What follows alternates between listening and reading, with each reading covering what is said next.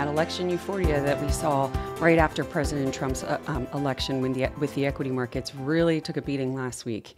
And we just wanted to discuss why, what we see going forward, and the changes that we saw out of specifically the Fed speech last week. So on Friday, we got a retail sales number that on the headline level didn't look too bad. But when you strip out everything, food, energy, trade, all of those volatile items, retail sales actually declined for the month. So what we're seeing is that slowing consumer that we have discussed that is a big risk to the economic growth.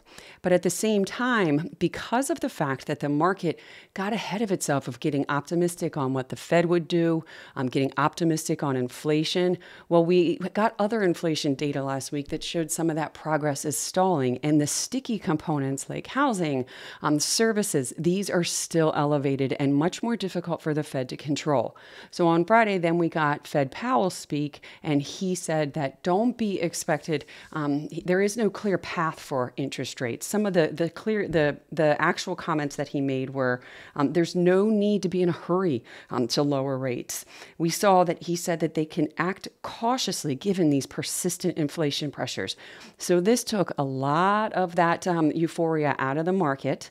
Investors are now getting a little bit more realistic from the interest rate perspective. And we have said this, that the interest rate cuts that are baked into the market for next year are just too aggressive because of this inflation environment. And we've also warned we've said the Fed with that 50 basis point rate cut in September, it was aggressive. It's very easy to reignite inflation. One of the things some of the other Fed officials said last week was, inflation is a very uneven trajectory down to 2%. So they're going to be very data dependent.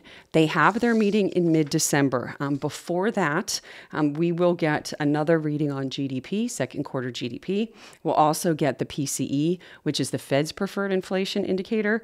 We'll get a payroll report, and we'll get more inflation on the CPI and PPI. All of these things before the Fed meets in December. So there's a lot of moving parts here. What we do know is the market did not like this last week. We saw the 10-year Treasury jump to the highest level since July, and we saw all those interest rate sensitive sectors, specifically the small caps that had been the biggest beneficiary coming out of the election. The small caps are telling you, whoa, maybe the domestic situation is not as good as we had anticipated.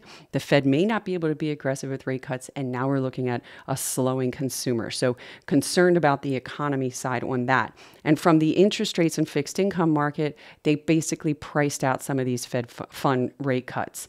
Before last week, there was about an 80% chance of a 25 basis point cut in December. Now it's about a 60% chance. Now, our view as it stands right now, the Fed is likely going to cut 25 basis points in December, but deliver that with a hawkish tone. Now, this can very easily change if any one of these economic indicators come in much better than expected, or make it troublesome for the Fed. We'll continue to update you on that. But for now, that is our view, that they'll still cut in December. Next year is very unknown at this point. So we're kind of going meeting by meeting, just like the Fed is. That's all we have today. If you like this podcast, please subscribe, share it with friends, family, or colleagues. You can hit that alarm bell. And if you want any of our historical podcasts, you can go to marketswithmegan.fm. Thank you.